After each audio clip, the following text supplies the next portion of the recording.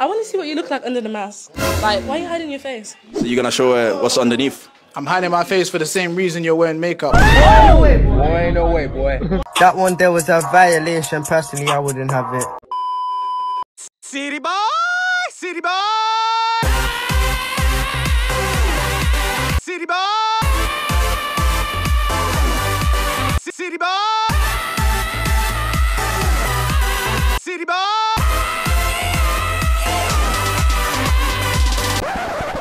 The other day, I had to make like a really big decision. I was driving down the street and I saw two men getting out of a car with audio recording equipment, and everything just stopped, and I said to myself, you can either put your foot on the gas and hit them, or you can allow one more male-led podcast into the world. And of course I didn't hit them.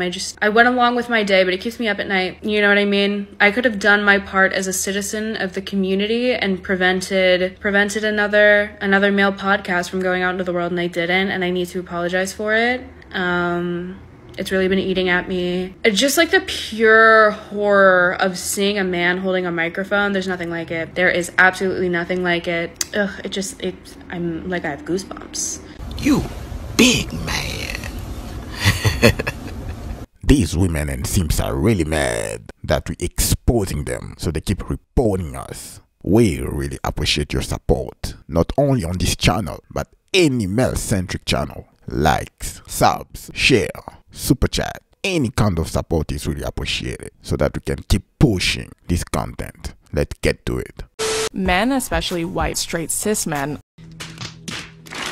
are so used to being unchecked in so many different areas of life. They never get checked for anything they say or do, and they're kind of operating on this, I'm gonna say whatever the fuck I want, and everyone around me has to deal with it. And then when you run across a bitch like me who does not do things that way, they get very upset. Nope. They're like, oh, who the fuck is this? Like, yeah, sure, you can say whatever the fuck you want, it's the internet. But in return, let's keep that same energy when I drag it to hell and back. Bring it on. I'm Olivia, I'm 20, and basically I've been doing OnlyFans since I turned 18. What? And I was in school while I was doing it, and yeah, that's me. Cool. I think what we'll do is obviously go into how you girls got started, right? So I think, Bella, you said you started when you was 18. Yeah, so basically, in Ireland, we are in school, like, pretty, like, late. We finish at, like, 18 or 19, and I've been waiting for, like, years to start this. Ever since I heard of OnlyFans, I was like, right, that's what I'm gonna do. So basically the day I turned 18, I just signed up, and I was still in school. Like, some people were like, you should have waited, but I was not wasting any time, so I just started straight away, and I've just been going at it since then, really. She belongs to the streets. Delusional women finish first. Those are the ones we remember. Those are the kinds of women that leave an impact. They leave you with a certain feeling. They're magnetic. You want their energy. Hey, boy, ain't no fucking way, boy. Boy, ain't no way, boy. Boy, ain't no way, boy. So I'm at the Regina airport right now. I'm flying to Vancouver this weekend. And these women beside me, they've just met each other and they are having the most intense conversation. The one is telling the other that she is very attracted to her husband's brother, that he is the hottest man she's ever met. She is opening up her phone and showing this other woman who she just met pictures of her super hot, what would he be to her? Like brother-in-law? And then the other one is saying, well, why didn't you marry the brother? And she's saying stuff like, because he doesn't have the money. You gotta marry the money. And the other one's like agreeing, oh, well, yeah, okay, that makes sense. On behalf of my gender, I just apologize. Just generally apologize. Women. The other day I posted a video where I expressed my confusion on why guys don't seem to understand or grasp that a lot of women aren't tolerating BS anymore just to be in a relationship.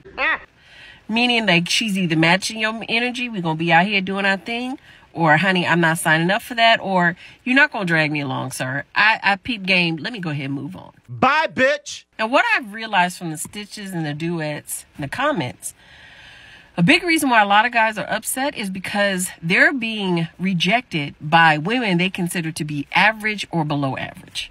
I'm here to tell you right now, we don't care.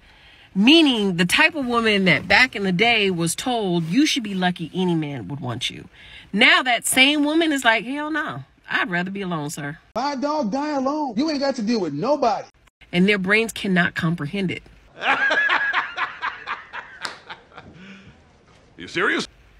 That's why they lash out. They want to call a woman fat or ugly or say she's old or she's going to be a spinster or she's going to be a cat lady, because to them, you should be lucky any man is talking to you. We do not care. And instead of like internalizing this and being like, damn, even she don't want me, and they have the right to think that, and fixing themselves, no. Something's wrong with you. You're not traditional. You have a bad attitude. You're going to be alone. Nope. Men are perfectly fine with rejection. You are the one who's mad because your pool of simps are getting smaller and smaller. The more we talk, the more we tell men to have standard. Because when you come back after you've been used up, you've had a couple of babies, now your simps that you have to run into are not taking you anymore because of the word we're spreading. That's why you're mad. Okay. And when guys like to bring up Kevin Samuels stuff, and I like Kevin Samuels. Cap. Don't get me wrong. When he said, you're overweight, you got 4 kids, you know, your money isn't this, you look like this, you do all these kind of things, men are not going to want you. The part that they keep skipping over is he was saying rich men are not going to want you. Nope. So a lot of these guys applied those rules to themselves and they're not rich. They're not even in a lot of cases desirable. Nope. Men know exactly where we stand. We've been told no our whole life. We know. You don't, but we do. And they are like lashing out at women because they don't understand. That comment, sir, did not apply to you. These are the type of people that never watched Kevin's content. They watch clips and think that they understood his message. You are now in a position, whether you know it or not, you have to be wanted. We do not care. Women were forced to be wanted for many, many, many centuries. That is bullshit. You had to be a certain age.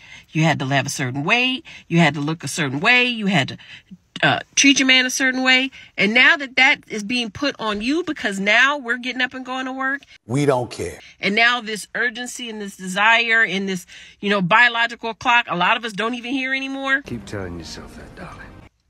Sir, you're going to have to be wanted too. Frankly, my dear, I don't give a damn.